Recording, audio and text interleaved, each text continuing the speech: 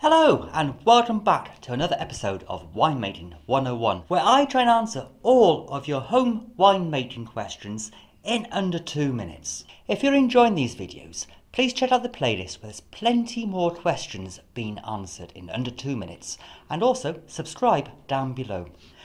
Today's question is an awesome one, and that question is, what is a country wine? So let's put up 2 minutes on the timer and get into it.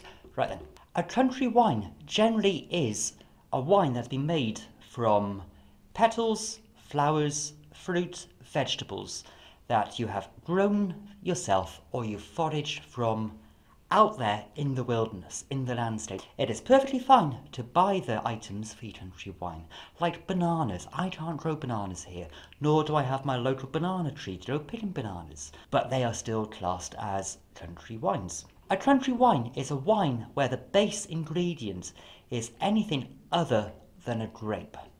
A grape wine is a grape wine. It is not generally classed as a country wine. The term country wine is a very, very old one and comes back to people making wines in their kitchens when they couldn't or didn't have access to commercial wines. Think of cottage breweries, cottage industries, wines my grandparents and my great-grandparents and your grandparents probably made because wine was not available. So they had to make do with the raw ingredients they had in their allotments, in the gardens, or they could scrounge and forage and harvest from parks, from woodlands. Rhubarb is a fine example of a country wine.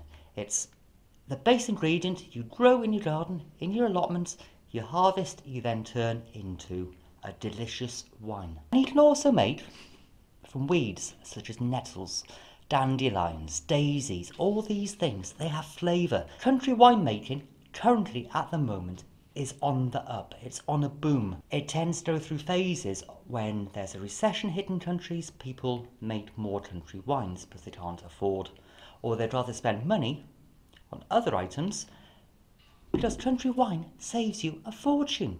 And that is why I'm trying to answer all of your questions. So if you have a question about homebrew, let me know down in the comments below. I think 2 minutes are up, so let me know in the comments what your favourite country wine is. Mine is rhubarb, and if you want to see how I made rhubarb wine, check out this video by here, and why not press this little button down by here as well and subscribe to the channel.